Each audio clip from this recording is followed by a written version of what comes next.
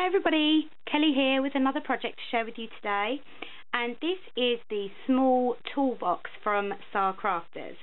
And I decided after I put this together that I didn't want to use any paper on this at all. So I went to town with some gesso and some texture paste and lots of stencils and some sprays and just had a lot of fun really. So I started by painting the whole entire thing white, and then I used several stencils or masks. So I used a patterned mask from Star Crafters. I used a script mask from the Crafters Workshop.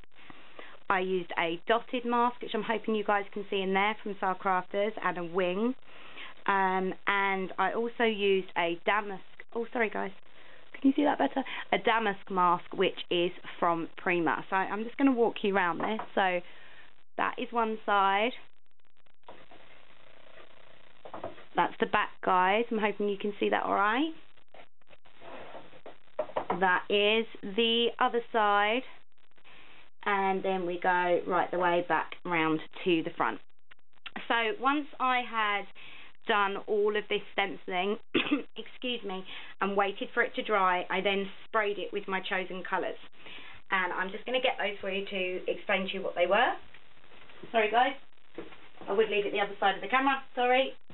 Okay, so I used two Lindy's and I used Cotton Candy Pink, and I used Toto's Tornado Black, and I used a chalk mist by Cosmic Shimmer, which is called Pastel Green. Then I used this, which is a homemade spray, which I made from mica powder. And I used that because some of the colours were coming out a bit more intensely than I wanted them, and I kind of wanted to pale them down a little bit. So I sprayed that over a lot of the black to sort of make it a bit dimmer, and some of the green in some places as well. So after I'd done that, I really liked it, and I didn't want to over-embellish something that I really liked, but at the same time, I wanted a really large feature. So I have this absolutely huge, I mean, you can see my hand, so you can see how huge this thing is. And this is a foam rose, and it is just beautiful.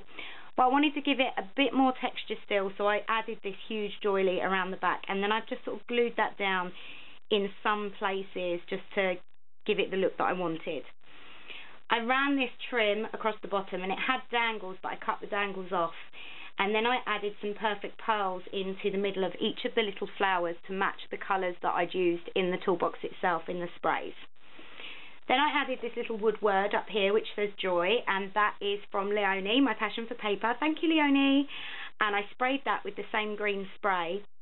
And then I don't know how well it's picking up on the camera, but I actually used perfect pearls on that as well. And then there are perfect pearls dotted throughout the whole project.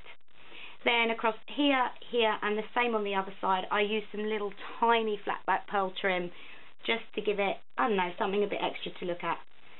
So if I just turn that round for you again, and then on this side you can see the trim along the bottom a little better with the matching coloured perfect pearls in the middle. So there you go guys, that's another project to share with you.